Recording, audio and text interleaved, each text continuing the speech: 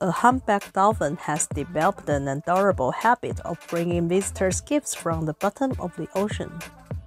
Mystique brings gifts to volunteers at the Barnacles Cafe and the Dolphin Feeding Center on Queensland's Kulula coast.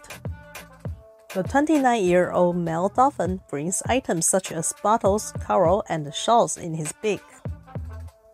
Lynn McPherson, a volunteer feeder, told the ABC that Mystique has not been trained to bring the items.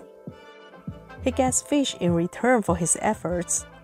He gets under it, and if he drops it too far out, or we say, "Come on, that's not good enough," then he gets underneath it and brings it to us, she said. We swear he has a collection waiting to bring to us.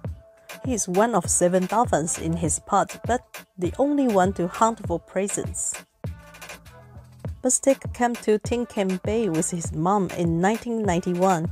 He stands out because he gets wrecked up fighting with other males, Miss McPherson said.